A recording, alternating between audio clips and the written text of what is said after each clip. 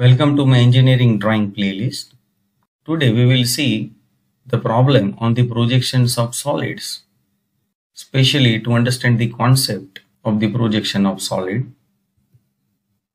So let's see first of all the description that is given to you in the examination. Draw projection of square pyramid if its axis perpendicular to HP and parallel to both VP and PP, that means vertical plane and profile plane, such that one side of base is parallel to VP.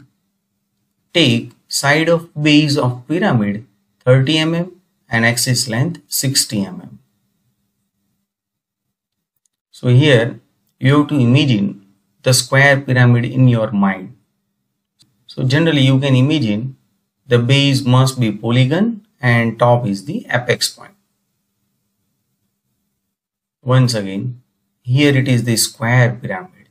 So your base is the square and top is the apex point, that means single point. That will be the square pyramid. So you have to follow these three stages, or you can say three steps, for any problem related to the projection of solids. And here you can see in first stage, you have to assume the axis of the solid either perpendicular to HP or perpendicular to VP. Here it is given to you if its axis is perpendicular to HP. So that is directly given to you. Axis is perpendicular to HP. So here we are going to assume in the first stage axis perpendicular to HP. And so that you can see the true shape of the base of square pyramid is in top view, and hence you have to start with the top view of first stage. Now once again, you have to imagine this drawing in your mind. It is not required to draw in the examination, but with respect to horizontal plane and vertical plane, you can imagine the square pyramid like this in your mind, because of here it is given to you square pyramid with axis perpendicular to HP. So here you can see axis is perpendicular to HP.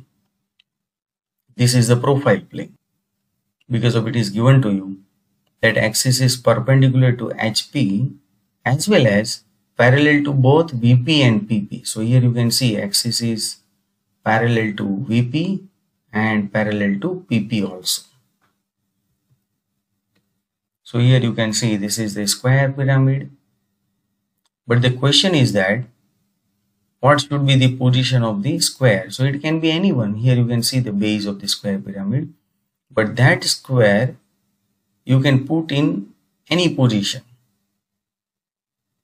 But once again here it is given to you such that one side of base is parallel to VP. So here you can see there are four sides of base. Out of these four sides, one side of base is parallel to VP. So here you can see this is actually the VP, and one side must be parallel to VP. So now it is fixed. You should consider the square pyramid like this, so that one side, or you can say one edge of the base is parallel to VP. Here you can see.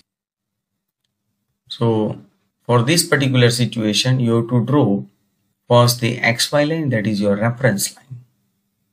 Now once again here axis is perpendicular to HP, and so that you can see the base as a true shape in the top view, and hence you should start with the top view. Here you can see top view will be the square. So simply you can draw the square. And this distance you can take randomly anyone, because of that is not mentioned over here. Now give the name. So here I have considered this is ABCD. So in the top view you can see ABCD. So I can give the name.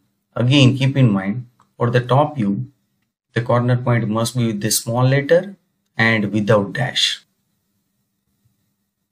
Now to locate this O point, you have to join these 2 points so that you can find the center position, and that will be your O point. That means apex point. Now in the front view, you can see this AB will be over here. So it will be A dash B dash. Similarly, CD will be over here. So it will be C dash D dash. And O will be over here. So it will be O dash. So this is the front view. So now you can draw the front view over here with the help of the projection. So it will be your A dash B dash and it will be your C dash D dash. And you can see O dash, that is over here, and here you can see this is the height of the square pyramid, and that is given to you. The axis length is 60 mm. So take the height as 60 mm, so you can locate the O point over here, and this line will be projected from this point, so that you can definitely locate over here O dash as 60 mm from this XY line. So this is the axis length, and so that you can draw this front view. So keep in mind, in the examination you have to draw this outer line only as a dark line.